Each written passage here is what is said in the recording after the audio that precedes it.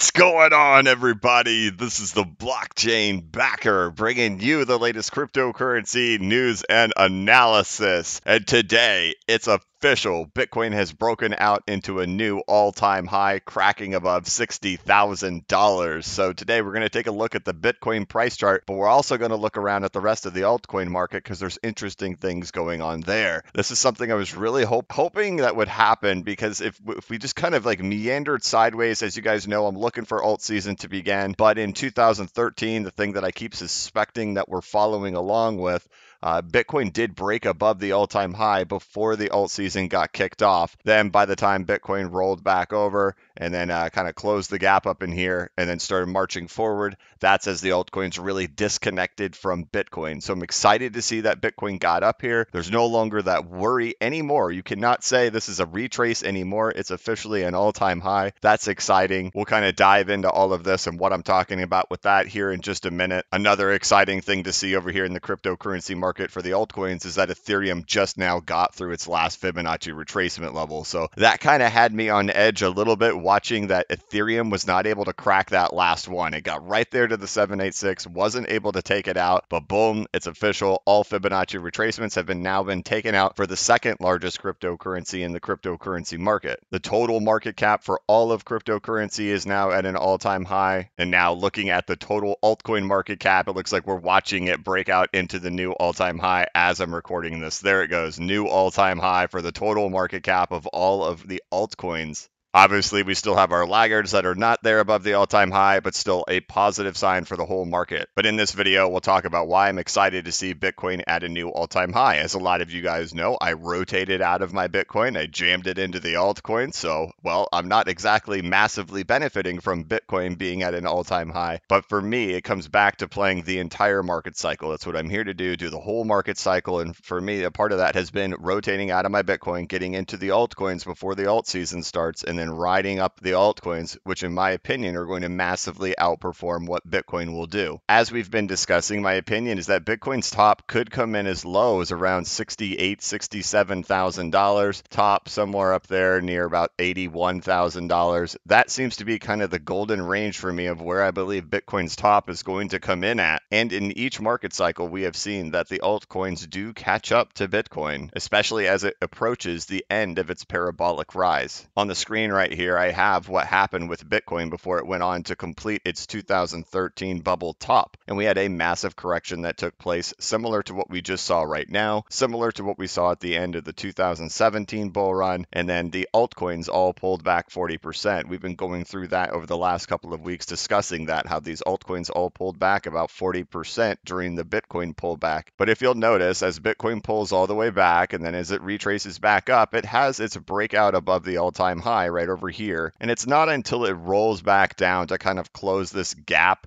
that we really see the disconnect happen right there, where the altcoins all really took off. Until that moment, the altcoins kind of just acted in the same behavior as Bitcoin until that pullback actually happened. So that's what I'm looking for right now. I'm really happy to see this actually get above the all-time high, because now we can just rule out every single one of the retracement ideas, right? It gets beyond 618, 702, 786. Well, is it just double topping? Boom, breakthrough. Just like in 2013. So remember, everything is continuing still to go just like 2013. Earlier this week, we talked about that 2017 fractal, but I'm definitely not placing my bets or putting all my marbles in on that one. That's what we're doing. I don't know if that's even a term. Maybe putting all my eggs in that basket.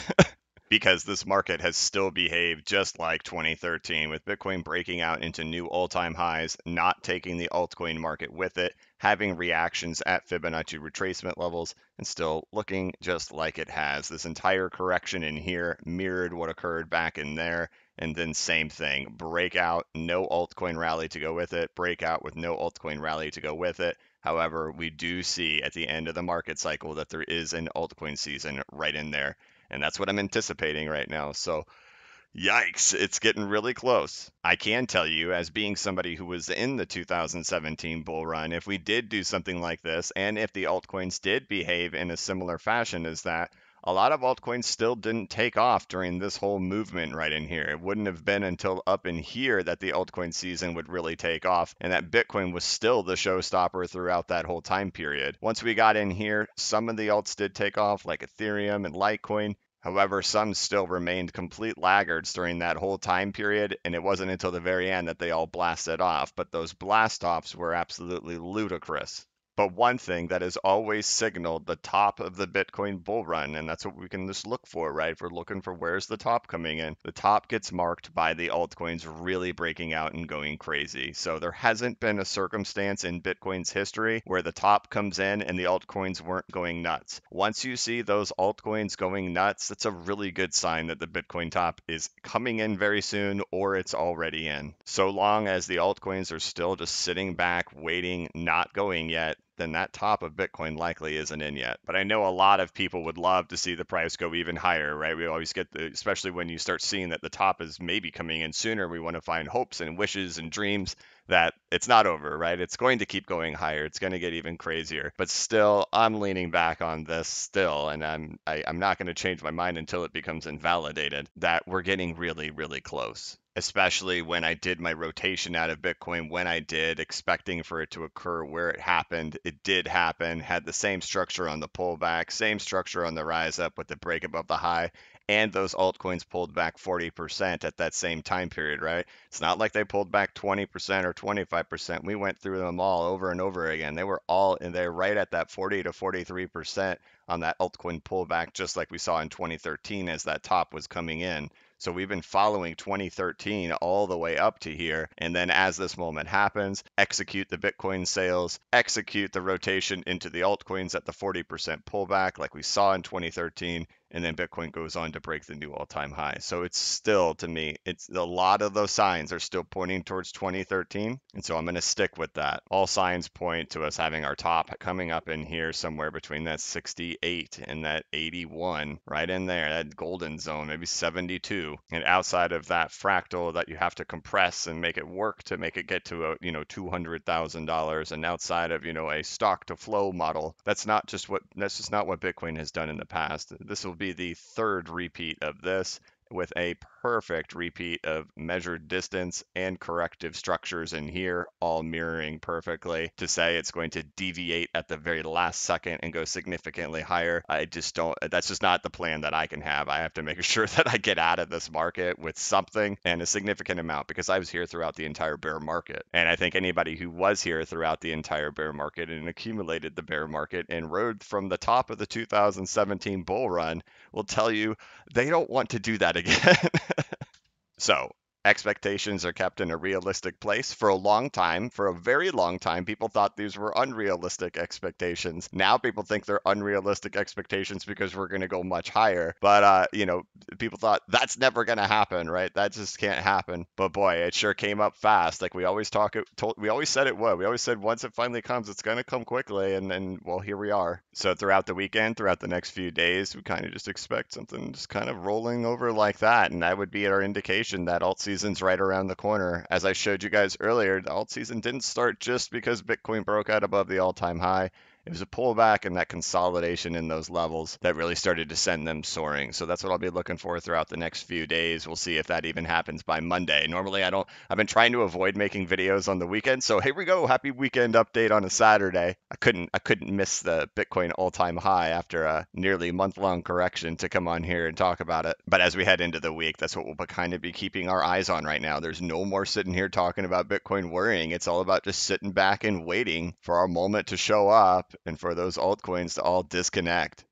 So I hope that you guys have a fantastic weekend. Happy new Bitcoin all-time high. I don't talk about it very often on my channel, but I do a lot of smoking of meat. So I have a smoker in my backyard. It's totally old. It's totally rusted. It's broken. It's got a big hole on the side next to the firebox. It's just totally rusted and garbage. But my wife bought me a new smoker and I put it together yesterday afternoon. So I'm going to try to smoke some meat today and see what I can whip up. I've been loving to do brisket because it's like the ultimate challenge challenge, but I think I've got it nailed pretty good. So I might give that a try again this weekend. Otherwise, I hope that you guys have a great weekend as well. So I'll wrap this thing up. Exciting time in cryptocurrency. So, all right, if you guys would like, you could check out my website. This is bcbacker.com. I have a bunch of videos on here. This is my course. I deep dive into those previous Bitcoin bull runs and the different altcoin seasons that we've seen. I tie them together to show where they've happened in the past, how we can hopefully apply that to the future. I talk about a lot of my exit plans that I have here, and I talk about a lot of different things like setting up charts, setting up indicators, where to find things within TradingView, talk about rotation, talk about mathematics and percentages, and you can check all of this out over here on bcbacker.com. You can follow me over here on Twitter at bcbacker. And I want to thank you guys so much for watching my channel. If you could, please like this video and give it a thumbs up. If you're new to the channel, please subscribe and hit the notification bell so you can be notified of when I create new content and when I go live. As always, this is not investment advice and I am not a financial advisor. But if you ever need a pick-me-up or a little bit of reassurance, just remember that the blockchain backers got your back. Have a good one.